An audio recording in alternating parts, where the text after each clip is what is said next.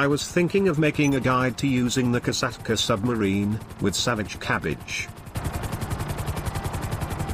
It being new, and fairly different to anything we've had before, the prospect of making an in-depth guide was quite daunting.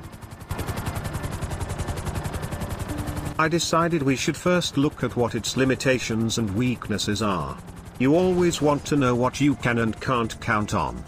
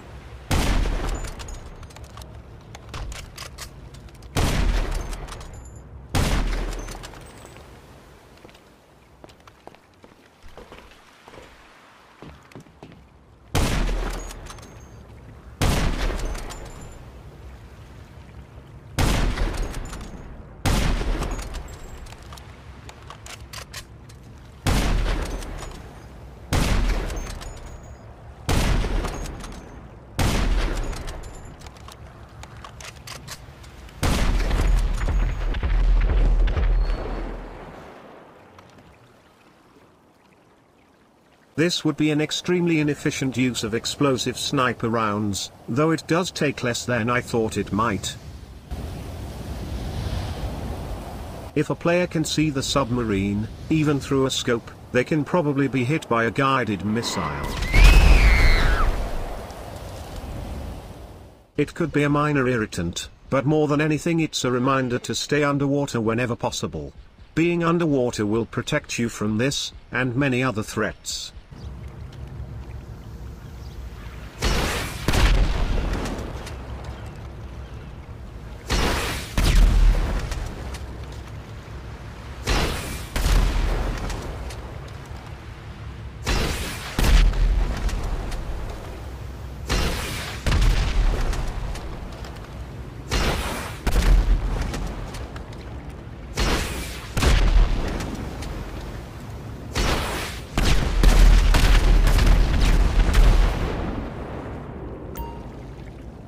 RPGs have a relatively short range.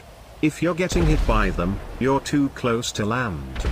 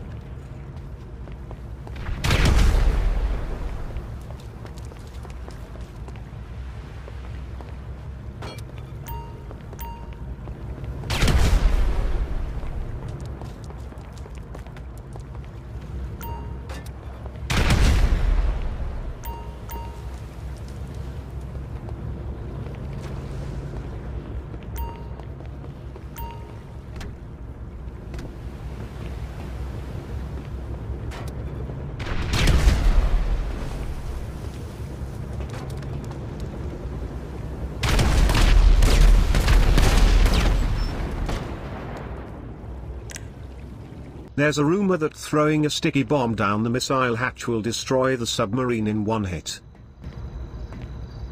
I had mixed results, however, so I can't really confirm whether or not this is true.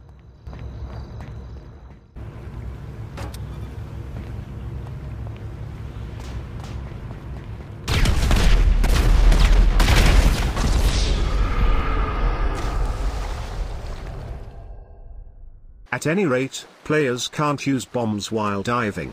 Once again, going underwater protects you.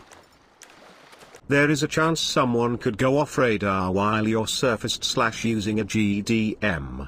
This reinforces another point: whenever someone goes off radar, and is after you, it's a good idea to go underwater for safety, even if you have to stop what you're doing.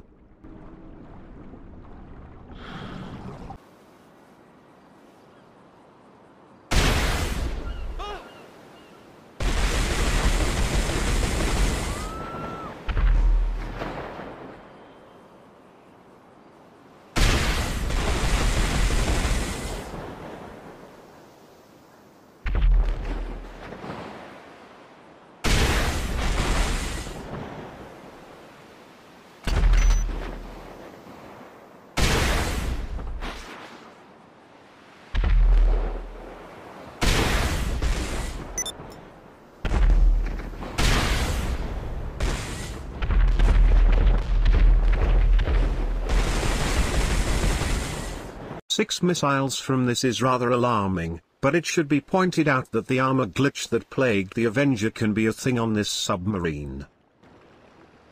Nevertheless, it once again shows why you should be underwater whenever possible, as well as some distance away from land. You should be wary of Chernobog blips on the radar, and always head underwater if a suspicious enemy goes off the radar. Fast aircraft armed with bombs, cannons, or even just missiles, these aircraft are a major threat to the submarine when surfaced. A stinky little Mark II can also be problematic, though can be paralyzed by the periscope missiles if attended to quickly enough.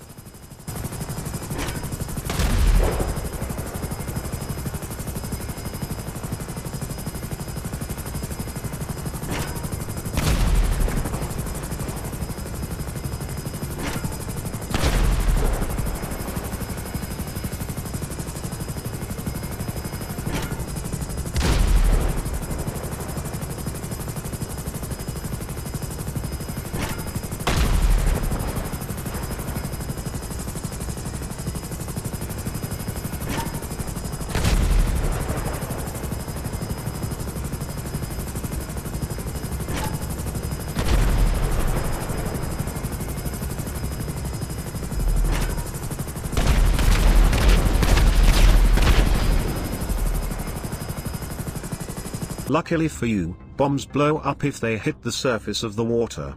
Even going underwater slightly will protect you. When an enemy aircraft approaches, it's best to go underwater. If an enemy aircraft goes off radar, it's probably heading your way, and you should go underwater. Jets with explosive cannons are extremely dangerous to submarines.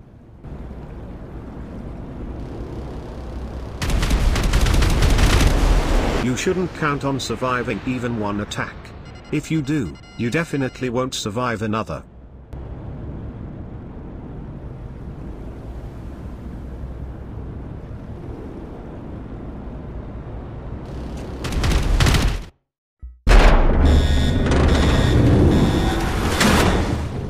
Unlike bombs, jet cannons can reach beyond the surface of the water. This makes things trickier. You have to be quite deep underwater to be safe from Lazers/Hydras.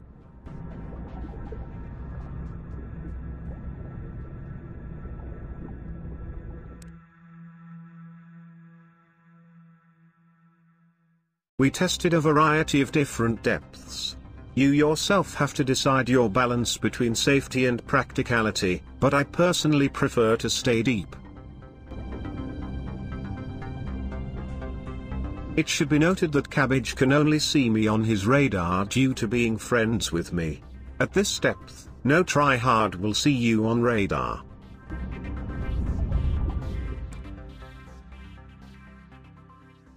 From our testing, it didn't seem as though thermal vision helped to detect underwater submarines either. Still, I personally prefer to stay very low. A depth of 400 feet will make you virtually impossible to hit by jet cannons. Such a depth will require you to be quite far from land. Closer to land, the water is too shallow. It also takes some time to reach this depth. If an enemy laser or Hydra is nearby, don't surface.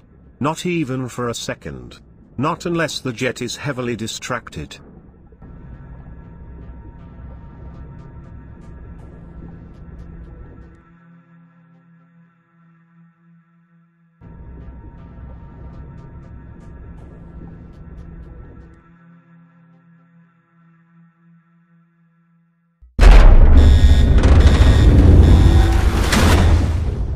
He destroyed the tail of his aircraft in that attack. This is despite being able to see me on radar.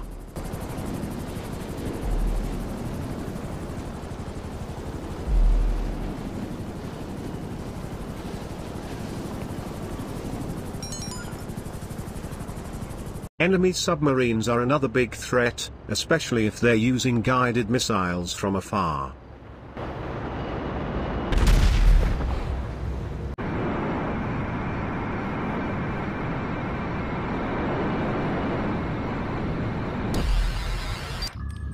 It has been a long time.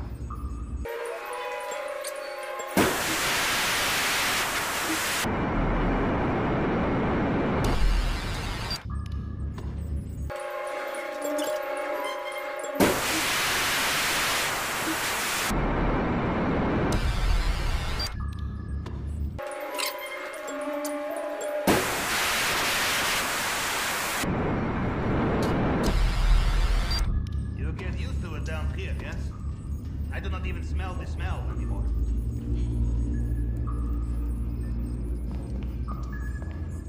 Captain on deck?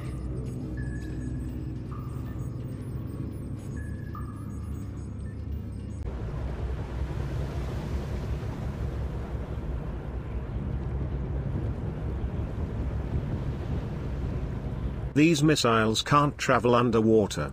If you have a friend at the helm, you'll be underwater 99% of the time. It's harder when you're on your own. If an enemy submarine hinders your heroic guided missile trolling like this too much, I would suggest fast traveling away. Should the enemy follow, you may have to dive deep and go on the attack. En nu heading, Captain?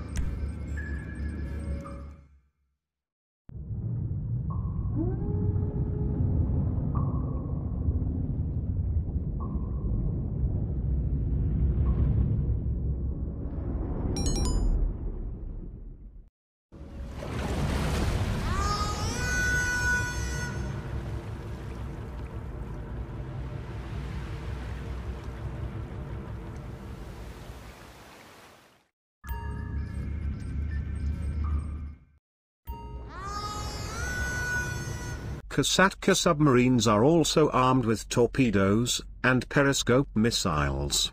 Periscope missiles are only available above water. Torpedoes can only hit underwater targets. Both have a much shorter range than guided missiles. Both will take many hits to destroy another submarine, to the point where counting them is unnecessary. The submarines are also far too clumsy to dodge each other. Aside from sneaking up on an enemy, submarine versus submarine fights will usually be a simple drain of each other's health, with whoever having the most left winning. If you don't think that's going to be you, thanks to damage from previous attacks, you have two options I can see. The safe one is to simply fast travel away. The second one is to go off radar, and rush down to your submarine's moon pool, where you can exit with a stored Toreador for a surprise attack. The Toreador will be difficult for a submarine to take down. If you don't have a Toreador, a Chernobog can be stored in the moon pool as a substitute instead. As previously mentioned, a Toreador poses a significant threat to a Kosatka submarine. Although Toreador torpedoes will take a lot of hits to bring down the submarine, the vehicle itself will massively outmaneuver the Kosatka. I would suggest fast traveling, or going off radar to launch a counter-Toreador attack from the moon pool, as you'll see here.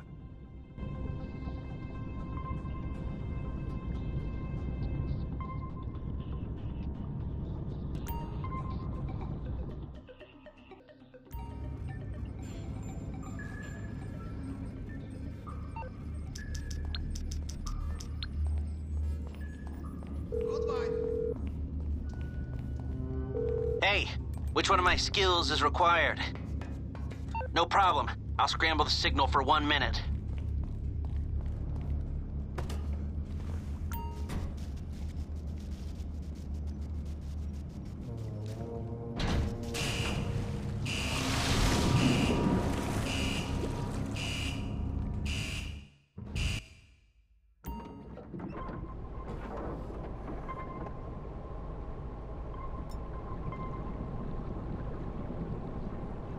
It can help to keep your Kosatka deep underwater, so the enemy is confused and has to search around for you.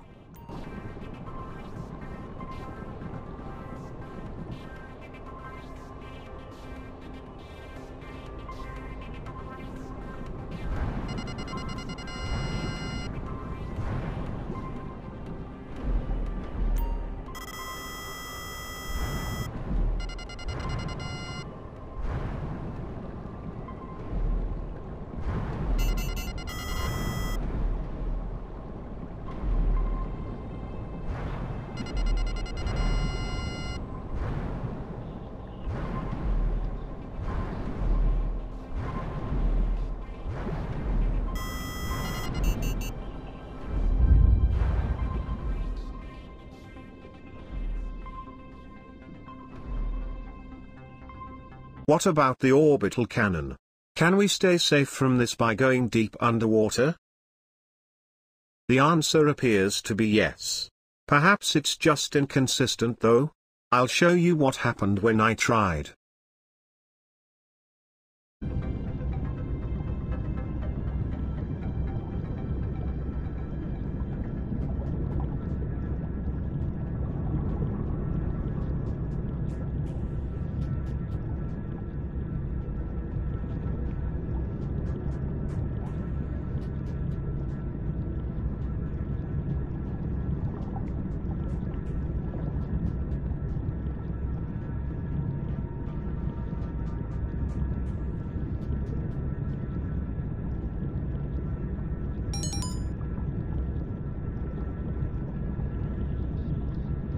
Couldn't even see or hear it. Maybe we can spot it in the Rockstar editor?